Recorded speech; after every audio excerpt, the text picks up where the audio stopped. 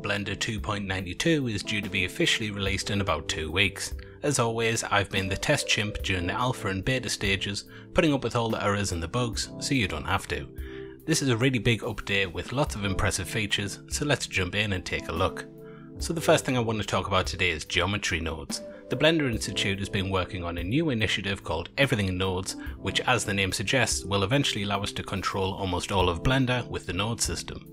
So for geometry nodes, if I select this object and I change the shader workspace to geometry, you can see it adds this new geometry node modifier into the stack.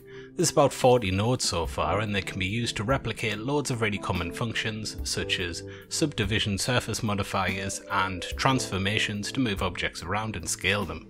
There's also a lot of new functions too. For instance, you can use this point density node to generate loads of points on a mesh, and then we can swap out those points with just about anything we like, including other geometry.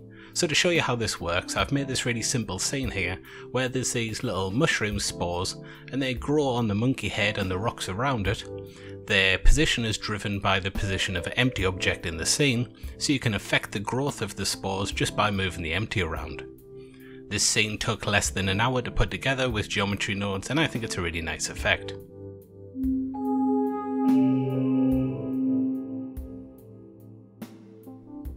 Modelling in Blender has seen some really nice improvements too, which should speed up your workflow. If you press the T key in object mode, you'll now see there's a new option here which allows you to draw geometry directly in the viewport. By default it draws from the corner of where you drag, but you can hold down the Alt key and draw from the center, or you can press Shift, which allows you to fix the aspect ratio if you want to make, say, a cube instead of a rectangle, and if you press Control you can go into snapping mode.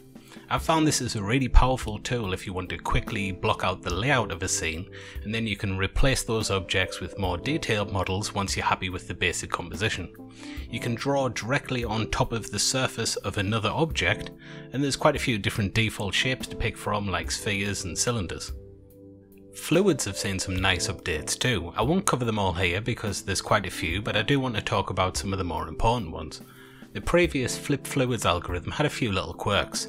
It was more suited to larger bodies of water. Ripples and waves sometimes wouldn't appear where you'd expect them to, and if you pay attention to the right hand side, you can see that a lot of the water which splashes out just kind of disappears. We now have this new system called EEVEE, which is much better suited to smaller water simulations. You get the nice waves and ripples where you'd expect them to be, and you see a lot less water just disappearing out of the simulation. There's also a new viscosity setting in the fluid physics, which is perfect for more dense fluids like ice cream, honey and oil. I've made this little slime animation to show that you can also keyframe the viscosity of a liquid, so you can have it go from being thick to thin at any point. The motion tracking suite has had some much needed updates which make it not only more stable but massively faster when you're tracking multiple points at once. If I start tracking some auto-generated points using the old system, you can see that Blender really struggles. This is only 100 frames, but it takes over 30 seconds to track this shot. Running the same task in Blender 2.92 takes less than 4 seconds, which is actually faster than the playback rate of the footage. What a time to be alive! EEVEE is also receiving a really important update in the form of Cryptomattes. Cryptomattes have existed in cycles for a while now, and it's basically a really powerful, industry standard masking tool that comes in very handy when you're compositing your renders. So before you render, you just need to go over to the Layer Properties tab and select the type of Cryptomatte that you want, either based on the material or the object. Once your render's complete, you can go over to the Compositing tab and you'll see these new outputs for Cryptomatte, which you can connect up to the Cryptomatte node. Now if we take a look at the output called Pick, you can see that each object has been given its own unique colour. Using the eyedropper tool, we can just select one of those objects, and now we'll have a perfect cutout of the monkey, and we'll also have a corresponding matte mask which we can use to do lots of different things. I'm going to use the mask as a factor of alpha over node, and I'm going to plug in 2 different copies of the original image. And then I'm going to use the blur node just to blur everything in the scene except for the monkey. The most powerful thing about the Cryptomatte is its flexibility. For instance, let's say we want to reverse that shot and we want the monkey to be out of focus. We can just remove the monkey from the Cryptomatte, and we can add the other 2 objects, and then we'll get the opposite effect.